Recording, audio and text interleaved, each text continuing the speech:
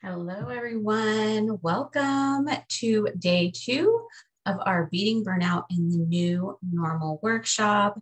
Look at this. Our technology is working fabulously. Welcome to day 2.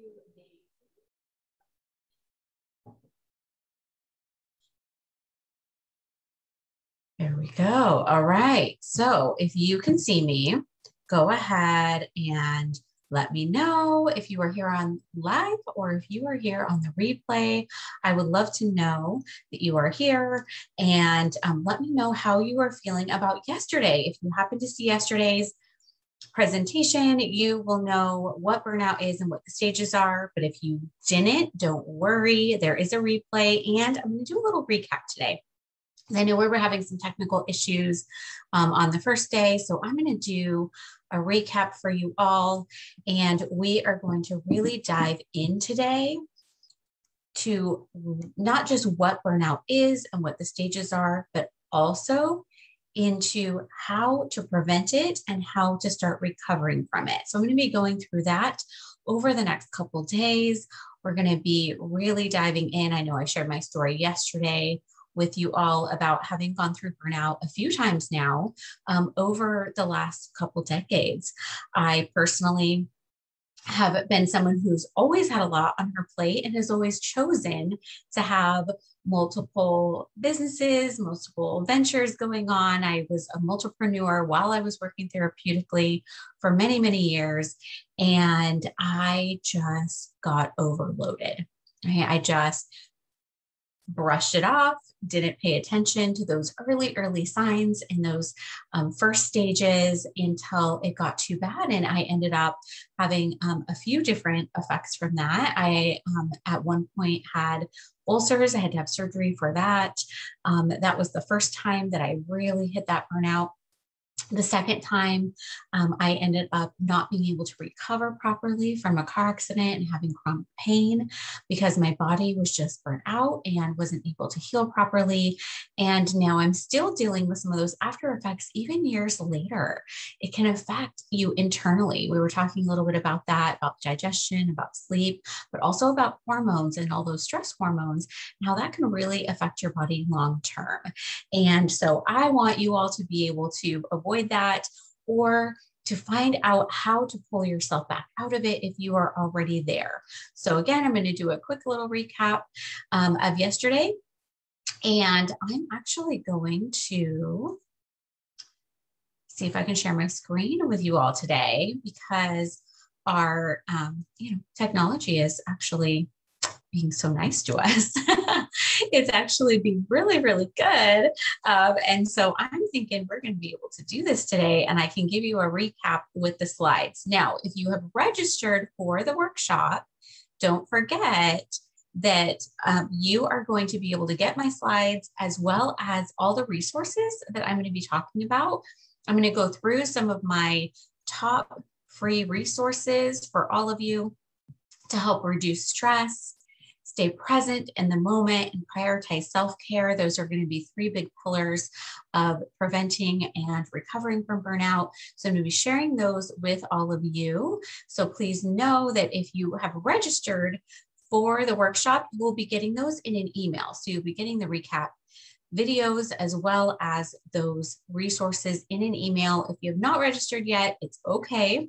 I will go ahead and put the link here when the video is done in the comments and or in the caption. And so you will be able to see that. So I'm going to go ahead and share this with you all because yesterday, I know it wasn't cooperating. So this is, again, our Beating Burnout in the New Normal workshop. I think this is more important than ever because those rates of burnout are higher than ever before. We talked about that yesterday. We talked about what burnout is, that it really is a physical and or mental collapse really caused by overwork or overstress. And this past year and a half, right now, 18 months with the pandemic and everything else going on in our world, socially and politically, and with this illness that has been spreading, we have had the highest rates of burnout in history. And so you may have noticed some sleep issues, some fatigue. Of course, we don't want our immune systems going down right now, but you may, have found that you felt more susceptible to those things. Maybe forgetting things or being a little extra irritable or not feeling like you're getting the results from the work that you're doing, or you're not able to get as much done as you were before. And then, of course, higher anxiety, lack of focus, easily distracted, maybe starting to withdraw, maybe be a little depressed. I know, with not being able to be as social and be able to live our lives like we normally have been able to. A lot of people have been feeling more of these effects over this past year and a half. And so our rates of burnout have risen to their all-time highest levels in this past year. And you'll find that on average, 1 in 3 people, right, on average, are going to have some level of burnout. And, our entrepreneurs, I know there are a lot of you that are watching this, just like I am, are very likely to burn out, as are caregivers. And this year, everything has been piled on us, whether you are a caregiver, you are a business owner, you're an employee, you're all of the things, right? We're doing all the things for all the people all the time. And now everything that happened was just on top of that. So wherever you were at already, all of that was on top of what was already happening in your life. And so we did go through those 6 stages of burnout. The first stage being, you don't feel burnt out, right? You feel really enthusiastic. You're excited. Your energy is really good. You're really committed to whatever it is that you're working on, whether it's in that caregiving or in your business or your career or your family.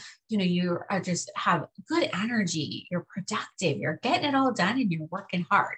But you might not be setting yourself up for success, which is what we're going to talk about today.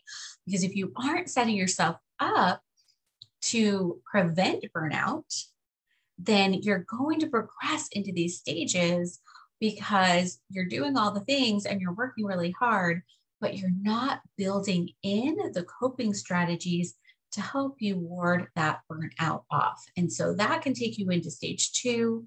That's where you're going to start seeing some of those little effects of stress we're talking about just starting to creep in, right? It's just the little things creeping in. Maybe you're not burning the candle at both ends. You're not getting as much sleep.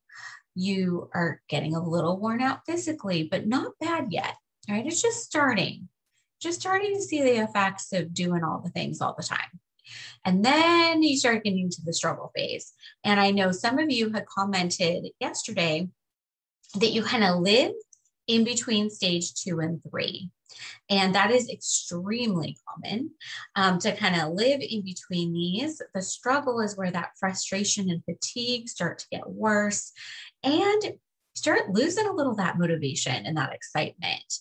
Your productivity and your focus are going down. Get some anxiety coming in. A lot of people are kind of right here in the middle. Okay. And so I said yesterday, the best time to beat burnout is before it even starts. And the second best time is right now.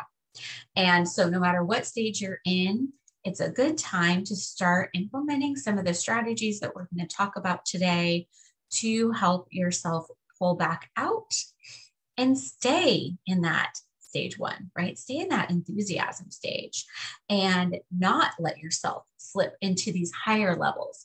Because when you get into stage 4 through 6, that's where the problems really start appearing in all different areas of your life. So stage 4, you've got that conflict phase. That's the conflict between your body, your mind, body, and spirit, remember, are completely connected. We cannot separate those out. And so your body starts saying, okay, well, if you won't slow down, I'm going to make you. And so it starts fighting against you.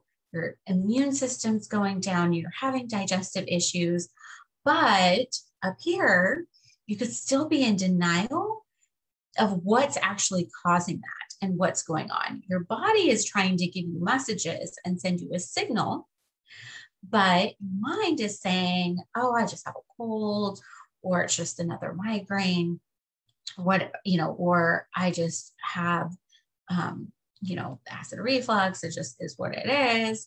And you're just not paying attention. And so what happens is if you continue to not pay attention, you're going to crash. So you're going to go into that stage 5 where you are just mentally and physically exhausted. You lose all that motivation and your body completely shuts you down. And if you continue on that route and you don't make a swift change in your lifestyle for the greater good, then you're going to have chronic burnout, where it's going to happen over and over again. And you may have things that you can't do anymore. That happened to me at one point, from 2017 to 2018, when I was trying to recover from that car accident, and my body was not allowing me to go back and do all the things that I was doing before. I was very frustrated, and my body was saying, no, we can't do this. You're done. And I ended up having to shut down a multiple 6 figures into 7 figures business because I couldn't physically show up in the way I had done before. And so that's when I figured out at the end of 2018, I made a decision and I made a change. I made a shift where I decided that I was going to change my lifestyle completely. And I was going to now support my mental and physical wellness. And so I shut down that physical business where I was doing a lot of work that was very stressful. I've done a lot of therapeutic work throughout my 20 plus years in my career of working with people who were court mandated, for example, and it was very stressful and it was very time consuming. And working with attorneys, working with the court system, working with the state patrol, there's a lot involved in working with people who are court mandated, working with social workers in the past when I was working with families and giving recommendations on what should happen to the courts. That's an involved process and it can be very draining and it's very time consuming. And I was doing that on top of other businesses that I owned and was really going at this all out pace for many years and even decades, and didn't really take much of a break. Little bits here and there, but it wasn't long enough. And then I'd go right back to the lifestyle that I was living. And so I decided to get myself out of that and really build my dream business, which I did in 2019, which is what you see here. That's Psyched Up Success. It is something that I have had a dream to have my own private practice for as long as I can remember and work from home, but I didn't know exactly how that was going to look. And now technology allows me to do so. And so when my body said, okay, you cannot go back to that pace anymore, so what can I do? What can I do to help myself out of this mess and to help myself recover and not fall back into that again? So as a mental wellness coach and a hypnotherapist, I knew that I was working with clients with chronic pain and with a lot of these signs of burnout. And so I got some support myself through coaching and hypnotherapy sessions with one of my colleagues to help work through that chronic pain and chronic burnout and to really build out the lifestyle that was going to support the vision I had for what I wanted my life to be like. And it wasn't having physical limitations when I was barely 40, right? I wasn't even in my 40s. It was still in my 30s when that car accident happened.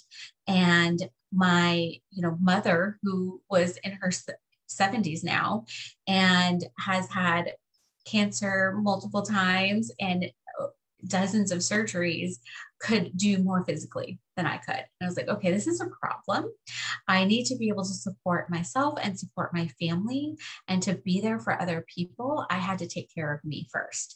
And so that's really what we're going to be focusing on the rest of this week, is building the good habits and changing the bad habits, right? Changing the habits of constantly hustling and always being on 24/7, working long hours without breaks, piling way too much onto your plate, and not setting good, healthy boundaries around your time and in your personal and professional life, so that we can then replace those habits with good, positive self-care, healthy boundaries, and really giving you that renewed energy, that personal and professional fulfillment, and the sustainable physical and mental health and wellness that we all want to have in our lives, right? Really building those coping strategies into our daily routines.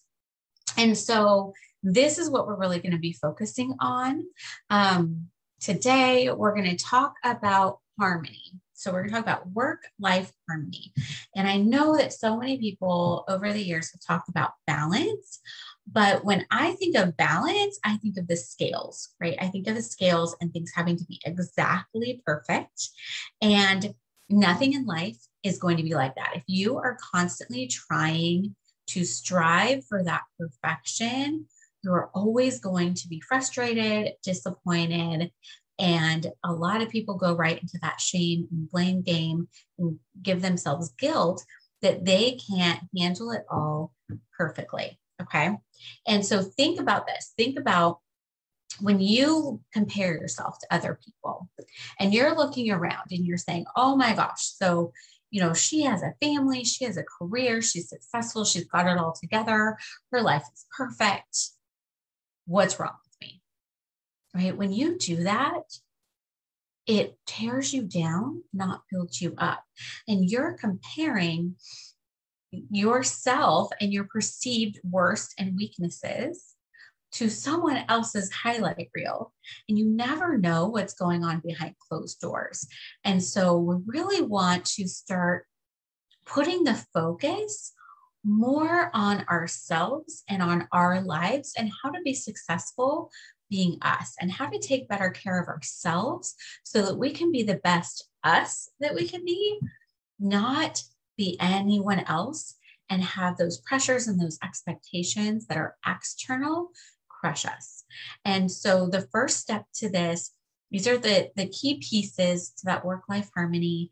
And the first step to that is really awareness. So really starting to pay attention to your signs, right? Your mental and physical health, because everyone's going to be a little bit different. Okay, everyone is different. Each one of us is an individual. And so your body and your mind, your health and wellness are going to have different effects based on what's going on in your life. So you're going to react to stress differently than other people would. So really want you to look at those questions that we asked yesterday of ourselves, like, how was my sleep? How am I doing with my eat and digestion? How have I been coping with everything that's been going on? And what strategies am I using to help to support my health and wellness? So awareness is always the first step. So we're really looking at paying attention to your body, paying attention to your emotions, really seeing, have I been forgetful? Have I been a little extra irritable with my family lately? What can I do to give myself the renewable energy that I need so that I can give my best to others instead of letting my energy deteriorate and then giving not my best, right? Giving my worst to others around me. So that awareness is number one. And you can do this in a lot of different ways. You can journal about it, about how you're feeling, do some daily and monthly check-ins, and have some quiet time each day. We're going to talk about mindfulness next, but have some quiet time to really take a look at what am I feeling? How am I doing? Just a few minutes is all it takes to really just sit in silence and be aware of your body and what's going on, and pay attention to the signs that your body might be giving you, and saying to yourself, how can I support myself to get better sleep? How can I feel my body and hydrate and do the things I know I need to do in order to be healthy? What can I do? I know for me personally, I am somebody who, has to build things into my day. So we're going to talk a lot about that. I need to make sure that I have, whenever you guys see me with a coffee cup, it's water, just so you know. I'm from the Seattle area. I had a Starbucks stand at my high school, and I still don't drink coffee. It's just not my thing. But I don't do well with caffeine and sugar and things like that either. And I know that doesn't support my body. And so generally you're always going to see me with water, but I always have it on hand. I have a water bottle, or I have my cup of water on my desk. I'll make sure that I have healthy snacks in the car, in the purse, on the desk, all the places. So I can make sure that when I feel thirsty or I feel hungry and I'm aware of that I can fuel my body with that. And I am aware that I am someone who, when I get busy, I tend to not eat and just really focus. And so for me, having those things handy is important. So what are you aware of for yourself, right? What is really important for you to know about you? That is key. You need to make sure that you're aware of your habits and your tendencies so that you can watch for the signs. Do I tend not to eat? Do I tend to burn the candle at both ends and not get a lot of sleep? Or do I tend to sleep maybe a little bit too much, right? When things are starting to go downhill and you're starting to go into burnout. So really pay attention to that. And then the next piece of that work-life harmony that we're talking about today is practicing mindfulness in your life daily, right? Really intentionally focusing on being mindful in your life. And so one of the things that I wanted to share with everyone who is registered, you are going to get my guide to mastering mindfulness. So you will get that in your email tomorrow with the recap of this live today and this video. And you're going to get all the practices that I've been teaching and using throughout my career, through meditation, through hypnotherapy, through, increasing focus and stress, all of these different tools.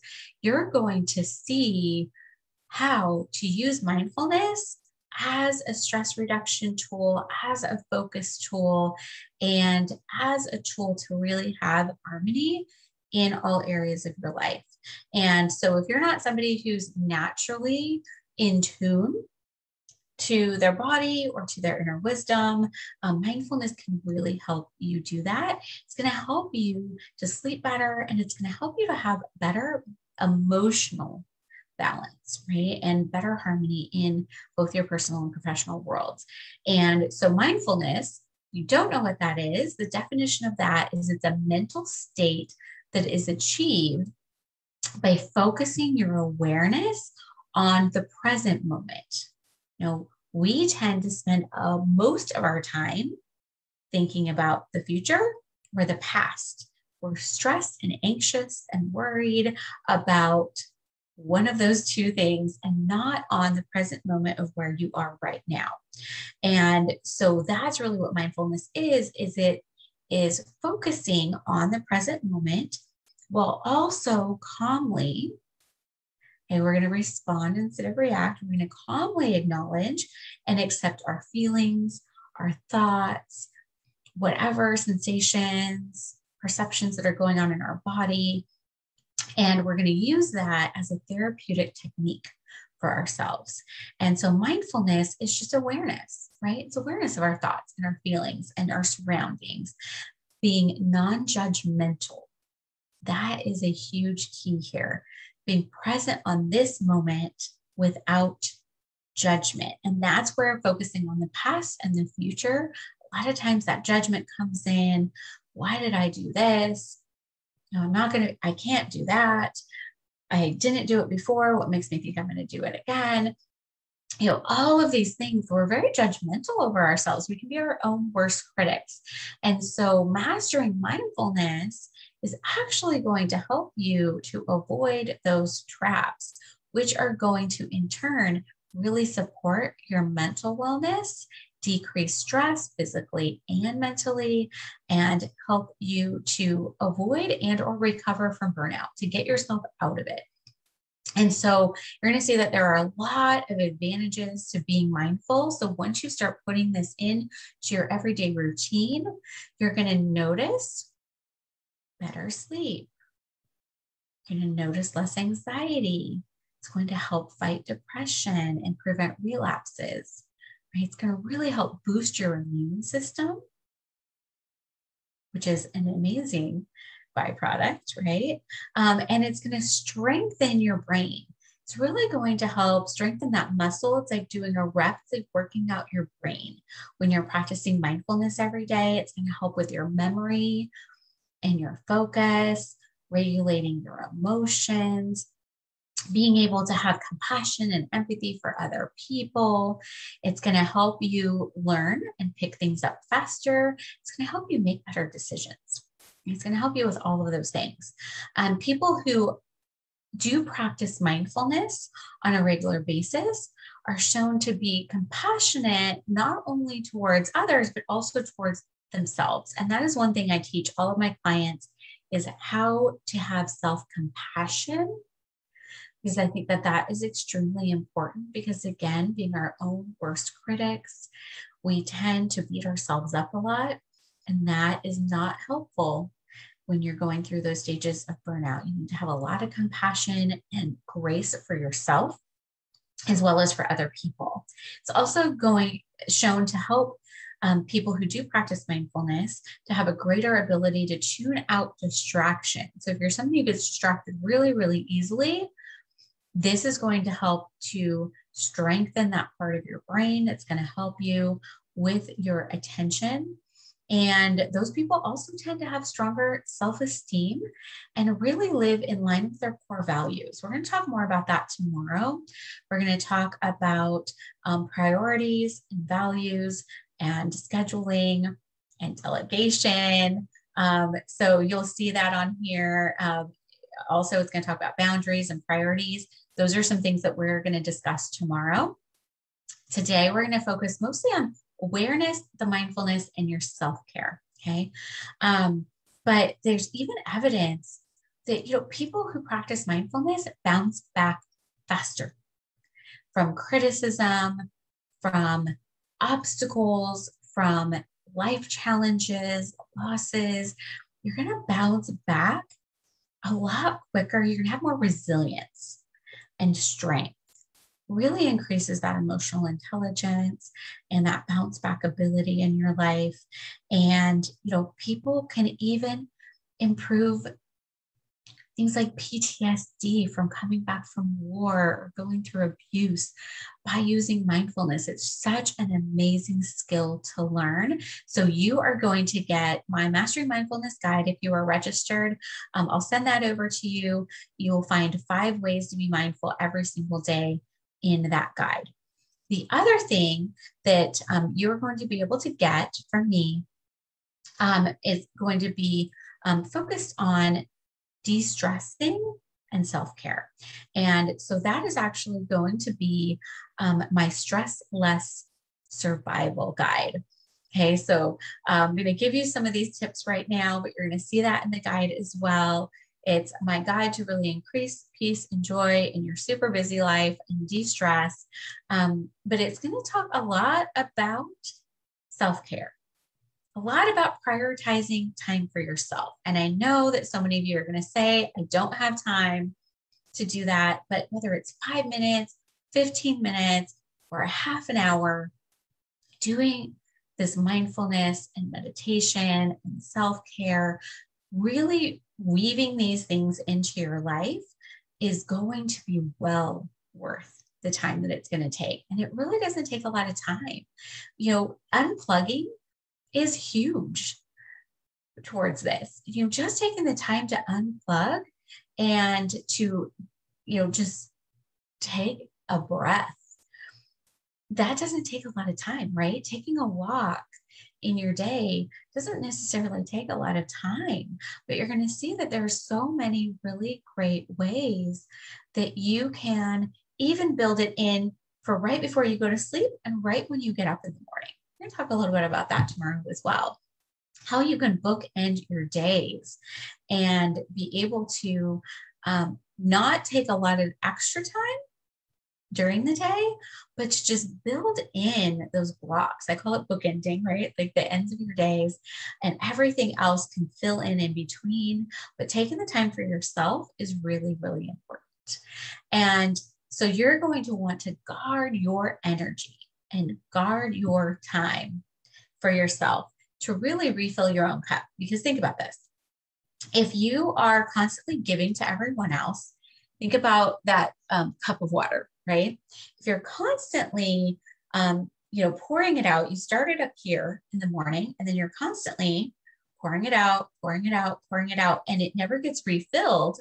What's left at the end of the day? Nothing, right? It's empty. Well, if you're doing that over and over and over again, that's a recipe for burnout, right? You just go through that cycle of burning yourself out continuously. And that's where a lot of people living in those stages 2 to 3, that's what's happening. They're not giving themselves enough water in their cup. So enough water in your cup would look like your cup was overflowing, because your cup is you. Your cup is for you. This is my cup, right? This is only my cup to drink out of. But when it's overflowing and there's excess, that's what you can give to other people. So you want to fill it up so much that you have the extra to give to everyone else, but you still keep your cup and your energy tanks full. So that's really what the goal is with the self-care. It's not just about bubble baths and, hot tea and things like that, although those things are wonderful. And if that is something you love, do it 100%. But there are a lot of other ways that you can take really, really good care of yourself. And so the other resource that everyone is getting, so you're getting my Mastering Mindfulness guide, you're getting my Stress Less Tips survival guide. You're also going to get my 77 rewards to give yourself. And that is going to be my self-care starter list, because yes, there are 77, but there's probably 777 ways that I could come up with to treat yourself well. Right. So this is all about taking care of you. And so you need to give yourself rewards, because you are doing all the things for all the people all the time. And so you deserve it. Whether it is taking your dog on a walk or going and playing fetch outside without your cell phone, right? Or it is, trying something fun and new, right? Getting a new hairstyle or trying a new makeup routine, or starting a new hobby, or just going out and gathering or buying some fresh flowers that are going to bring you joy when you walk by them and seeing them. Or it's that spa day, getting your nails done, or taking that hot bath, or taking a long shower if you have small children and that's the only place that you can get a break. Again, it could be before people get up in the morning, or after if you have a house full and you never get a moment to yourself. But taking intentional time, right? Intentional time to do something for you. So these 77 ways to reward yourself and to treat yourself are really just going to get the creative juices flowing on what you love to do, what brings you joy. And so something you could do today is make a joy list. You could make a list of all the things you can think of that you enjoy doing and bring you joy, even if you haven't done it in a long time. One of the times that I decided, you know what, I'm not taking as good of care of myself as I could, and I need to have more joy in my life, was somebody asked me, like, what brings you joy? And I was like, I couldn't answer it, right? That's a problem. If you were like me and you couldn't answer that, what are you doing in your life that actually brings you joy? We need to make a change. And so I literally looked back into childhood and into my teen years. And I looked at what are the things I did that I just loved doing. And I started incorporating some of those into my life. It could be art. Maybe you were really into art when you were younger and you got away from it. Personally, there were a few things. I used to really enjoy reading just for me, like not for school, not for work, not for research, just for myself. And I stopped doing that when I started getting 1,000 pages a week to read when I was in grad school. It was insane, the amount of reading that I had to do. And I just got burnt out on that. And I felt like I didn't have time to read something that was just for me because I had so much other reading to do that was for work. And so, that's something that I had gotten away from. Writing, creative writing was something that I had gotten away from that I was really passionate about when I was younger. Dancing was something that I decided to reincorporate back into my life. And in turn, I was able to do something social and build relationships with people that I still have. This was 10 or 11 years ago that I decided to reincorporate dancing into my life. And I've been loving it. I used to, dance, at recitals and competitively, and I just really loved it. And then I swam competitively as well when I was younger. And so I started going to the pool. And now, I had to morph some of those things through the pandemic. I couldn't go to the pool for a while. I couldn't go necessarily to the physical dance classes. They went online and I started doing things like that. But what are the things that you love? How can you shift those to fit your lifestyle? Incorporate one back into your life and see how you feel. You also can really look at what is draining your energy. Look at where you're spending your time, where you're spending your resources. I know I've had several clients now that have, I know we're on Facebook, streaming this, but who have taken Facebook off of their phones and made it more intentional because they were getting sucked into the scroll and it was just draining their energy. And so if it's not a good, positive, wonderful place for you to be, then take the time just to be intentional, to go on, check what you need to check. For me, it's a lot of business things. And so posting, commenting, doing all the things that I need to do, engaging with you all in Purpose, Passion, Path, and then getting off of it, right, is what works really well for me. Unless I'm having an indulging time and I'm saying, I'm going to sit and scroll because I just finished everything else I needed to do. And it's time for me to sit and be able to do that. Giving that as a reward versus getting sucked into the distractions throughout the day, if it's a good, positive place for you. I have created my social media to be a good, positive place for me. But for a lot of people, it's not. And so if you go on there and you're not surrounded by people who have stories of winning, people who have exciting things going on, or if for you play the comparison game too much, and so even seeing that is not healthy for you, get off of it. Really look at also the people you're spending your time with, the tasks you're spending your time on. And we're going to talk a little bit more about delegation and priorities tomorrow. But take a look at, what sucks your energy, what just drains it. Where are those energy suckers and where are the energy givers in your life? Who in your life makes you feel better about yourself, your situation, and the world around you, whether that's a person, whether that's someone you follow and listen to, whether that's programs that you're watching, movies or Netflix, or, what kind of shows are you watching? How do you feel afterwards? Look at your energy and really guard and protect that. I think that's really important. So again, we'll talk about more how to schedule this in tomorrow. How do you fit it all in? But for today, I just wanted you to know what the building blocks are for that work-life harmony. The building blocks of having awareness, really tapping into your awareness of your body and of your emotions, being mindful and staying present in the daily, being able to set good, healthy boundaries, really, really important.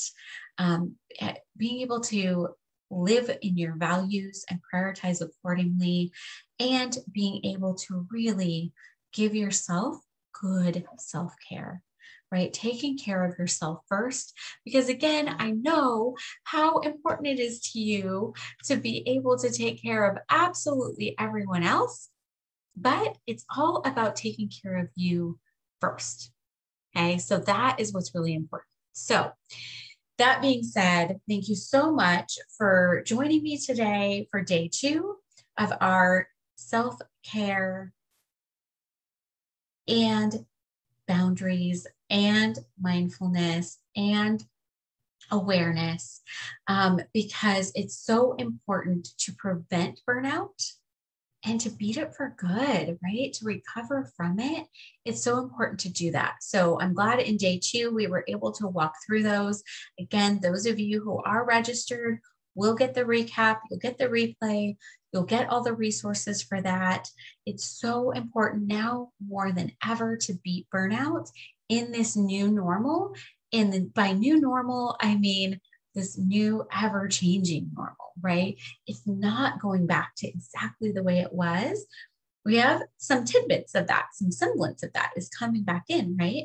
But we're not 100% going back to that. And things have shifted and things have changed. And you may have found in these past 18 months, you don't want to go back to the way it was. It's just astronomically growing, the number of people who are like, I don't want to go back to the position I was in before. I don't want to go back to the lifestyle I was in before. So it's really important to build out this new way of living and these coping strategies in these ever-changing times so that you can beat burnout, prevent it, get out of it. So again, thank you so much for joining me for day 2. Tomorrow, we're going to talk again just more about those pieces that are more strategic and concrete. So we're really going to go through scheduling and prioritization tomorrow, and all the ways that you can take this and put it into your everyday life, no matter how full or how busy or how crazy it might be. We're going to find those ways for you to incorporate these strategies into your life. So please let me know if you were here live, if you were here on the replay, what your takeaways were from today, what your questions are you'd like me to continue to answer throughout the week. Your questions have been wonderful, so keep those coming, and I will look forward to being here with you all for the next few days to really help support you. And if there's any other way that I can support you in your journey, please reach out to me directly if you have some private questions as well. And we're going to be in this together. Have a wonderful Wednesday, and I will see you all tomorrow.